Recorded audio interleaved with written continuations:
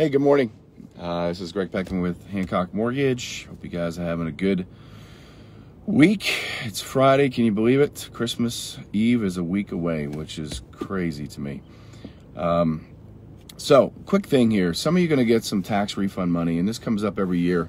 And basically, people always ask, like, what should I do with it? Or people don't even ask, they just blow it. And listen, I'm all about, creating memories. I love going away. I love to go on vacation. I love to see things. So I get all that. But why don't you invest in something that gives you a return that comes back and really helps your future?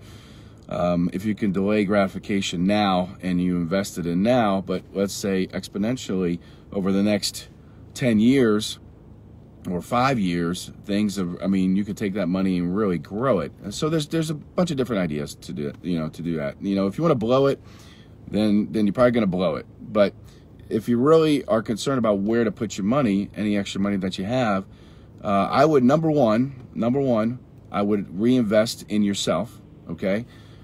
Basically meaning learn something new, learn more about your craft, learn more about how you can get better. Good morning, Rebecca. By doing that, you automatically will increase your value and your worth, okay? The more you learn about your systems and your profession and learn about the knowledge and applying it, that's number one. Number two, obviously I'm in the mortgage industry, so I think housing is a great hedge against inflation. So I would definitely look into something like that, maybe looking at putting a down payment on something or helps you start saving towards that, or helps you pay off some debt so you can buy that house. So that's number two. Number three, I would really look into investing into crypto a lot more, not investing the money into it without knowing about it, but investing your time to learn about it. So once again, investing in yourself and learn about it and dip your toe in it, because I think a whole monetary system is going to change radically here in the next 5 to 10 years, if not sooner. And the reason I say that too, let's go back to the 1970s. People were blown away of why would I want to, use a credit card? Okay, that was coming out in the 70s. Now look at it. Okay, so I think we're in the middle, and some of this might be too late, but it's never too late to learn about it and invest in it, because there's always going to be opportunities. Definitely learn as much as you can, and then just dip your toe in it. I really think that's gonna. I think it's gonna change the whole system of what we're so used to. Okay, big companies right now are taking crypto, so I would say definitely, those three things look into, and thanks, brother, and go from there. So hopefully that makes sense.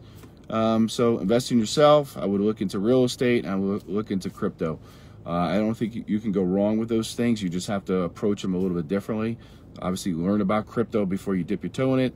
With real estate, get with a good real estate agent who knows the market, and invest in yourself, whether it's knowledge, whether it's going to conferences. I've learned so much over the years from other people, over the last 20 years being in this business.